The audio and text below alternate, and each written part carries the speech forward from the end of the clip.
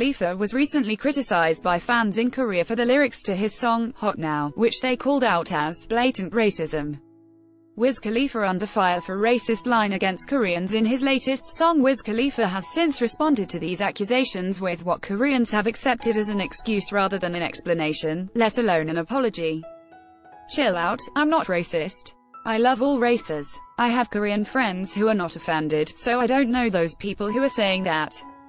My art is up for interpretation." Wiz Khalifa. International netizens have been commenting on other instances when rappers made similar references to Asians but did not spark any controversies. Ad choice as advertising in red invented by Teats. Moreover, many found it hard to understand why Koreans were upset and went as far as to call the artist racist. Meanwhile, Korean netizens were not happy and continued to criticize the artist for being ignorant. Do you think you're at the position to racially discriminate against others? Black people tend to lash out on Asians for the discrimination they receive from white people. I believe African Americans should disappear along with racial discrimination.